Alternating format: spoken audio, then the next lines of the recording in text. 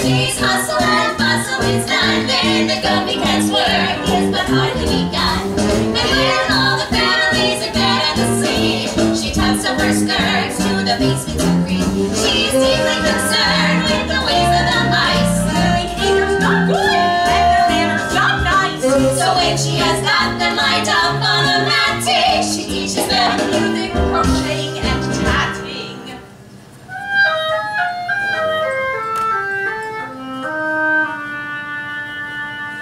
But when the day's hustle and bustle is done, then the Gumpy Cat's work is but hardly begun. She thinks that the cockroaches need employment to prevent them from idle and want to destroy them. So she's born from the lot of disorderly louts, a troop of well-disciplined, helpful Boy Scouts with a purpose in life and a good deed to do. And she's even created a Beatles tattoo.